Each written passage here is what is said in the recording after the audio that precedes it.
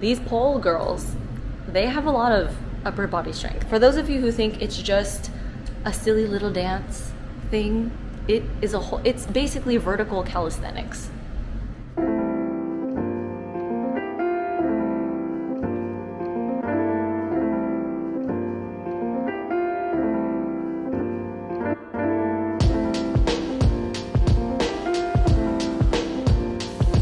Hello beautiful people, welcome back to another vlog. I wanted to chat a little bit about my morning routine.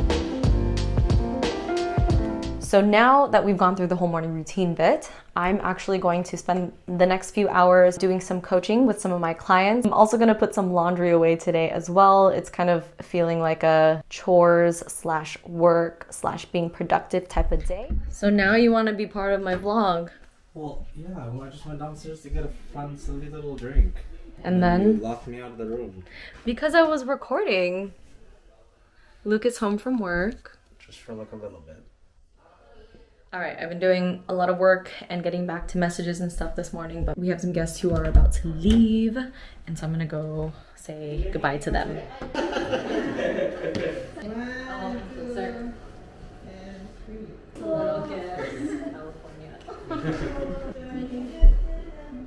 Okay, so fun fact, I bought myself a stage pole, which is like those outdoor pole dancing poles, because pole is something that I have actually really loved to do. I took a few classes last year and realized that the schedule at the studio wasn't really working out for me. I just needed to prioritize a few things, and unfortunately an extracurricular like pole just wasn't it, especially with all of my wedding planning. And so I decided to give myself a pause, just go lift weights at the gym really quick so that I could build more upper body muscle. So when I come back to pole, when I actually am able to buy one and I have the space for one, then I would be a lot stronger. The time has come. I obviously have the pole right now. It's right here. I'll show you.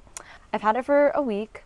And it's basically lived out here on the deck, but it's just so hot that I can only practice really, really early in the morning or later at night. Basically, I've had it out on this deck. So another caveat about this deck is that it's only connected to the guest room, which is upstairs.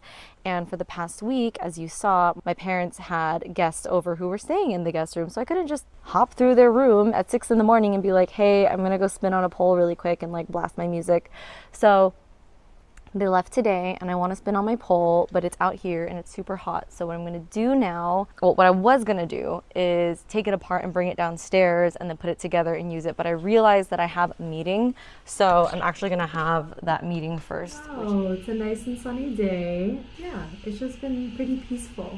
I just finished up my meeting with Maya, who is one of my amazing friends. I actually met her at my last retreat. She is one of the owners of the retreat center that I'm hosting this retreat in, and it was the same one that I hosted the last retreat in, and she and I just clicked. She's such an amazing human being. She's one of those people where when I see her, I just have tears of joy because she's just so beautiful. I'm sure you know some people like that. Hopefully you do, because all of us deserve to have someone like that. But we just finished the meeting. It's just going to be such an amazing retreat. That being said, my lips are so dry. I'm very thirsty. I'm going to go get some water, rehydrate, and then go back to my project of setting up my stage pole.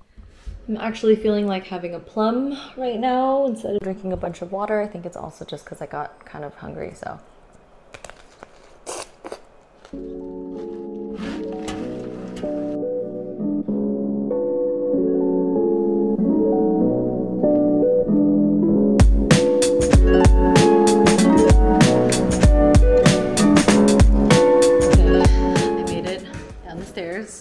It's actually very heavy, so my biceps have already been worked really well. My mom came home, so now she's just gonna watch me set up my stage pole in the middle of the living room. Hi, Mom. As you can see, I have built the base, and I am sweating, and it's just so hot. And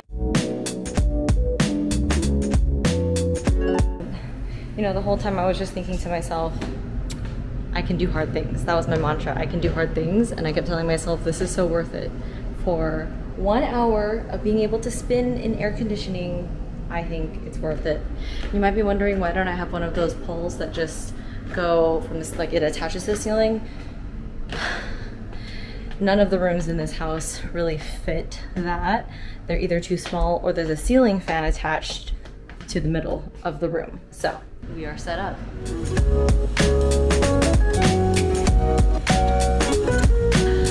This was so unnecessary.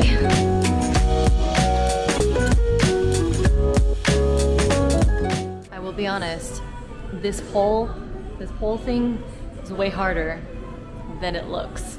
And I'm so glad that I bought my own because I just get to practice anywhere. But I have been, for the past, Alexa off, I have been working on conditioning my skills and it's already been an hour. So I gave myself an hour to play around. I'm really behind on lunch, so I need to go eat lunch and finish up my work. But I just wanted to say that I literally have been doing this the entire time, or some variation of it. Just to build up my skills, you know? I'm a girl with some sweaty palms. I don't hold on to the pole that long. And my upper body strength it's better than when I first tried out pole, but definitely need to continue working on this. I'm gonna have very big biceps, maybe just very strong ones at the end of this. But these pole girls, they have a lot of upper body strength that we don't even realize, or maybe we do because you've tried it before. But for those of you who think it's just a silly little dance thing, it's basically vertical calisthenics.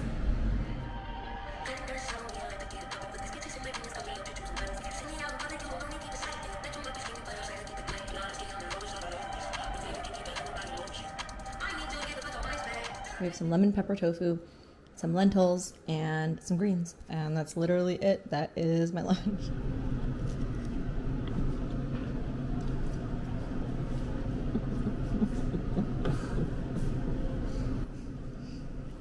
Crazy. She watched me lug it all downstairs. She was like, oh. Well, actually this morning she was like, next time you're up there and you do your sexy dance, can you water my plant? I'm like, Mom, I'm taking it down after I eat. Can you help me bring it up? But you're so much stronger than me. I have enlisted Luke, who's gonna help me.